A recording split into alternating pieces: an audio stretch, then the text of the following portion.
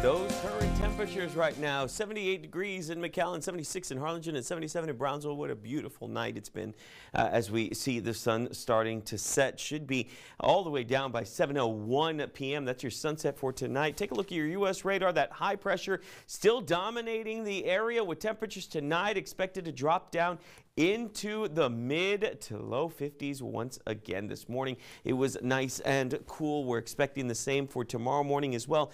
56 in Harlingen, 57 in McAllen, 56 out towards Rio Grande City. Overall, still looking great. Your daily low temperatures, unfortunately, showing we're back up to around 64 degrees by Thursday, 66 by Friday and Saturday, 69 by Sunday and Monday, and by Tuesday, we're looking at about 70 degrees as a possibility once again. So overall, we've enjoyed having these nice cool temperatures, but we're going to say goodbye to them for a bit. Take a look, right, over the next couple of days. Yeah, everything's fine, but then we have another front that comes in. This front, though, not going to do very much, much weaker than the one that we saw a couple of days ago. This front expected to come through sometime Thursday night and a Friday, really just change the winds for like a couple hours, and then that's pretty much it. Winds start to come back in from the south, bringing in warmer air once again to the region, and then we're left with temperatures heading right back up one more time. So tomorrow morning looking fantastic, around 60 degrees by 8 a.m. By 9 a.m. around 67 degrees. By 10 we're looking at about 74 degrees, and by 11 a.m. we're looking at about 78 degrees one more time with much clearer skies.